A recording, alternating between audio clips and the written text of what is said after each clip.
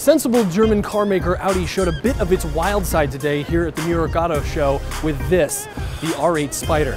Hi, I'm Nick Janes, transportation reporter for Mashable, and this might be one of the coolest things to ever come out of Ingolstadt. For those of you who don't know, Spyder is German code for convertible, and what separates the Spyder from the R8 Coupe is its soft top, which folds away in around 20 seconds. You can be driving up to around 31 miles an hour and bring it up or down. Just like the Coupe, however, this one is powered by a 5.2-liter V10 engine that makes 540 horsepower, which is good for a 0 to 62 mile an hour time of 3.6 seconds, and it'll hit a top speed of 197. Since Audi considers itself a technology company, the interior of this R8 Spyder has plenty.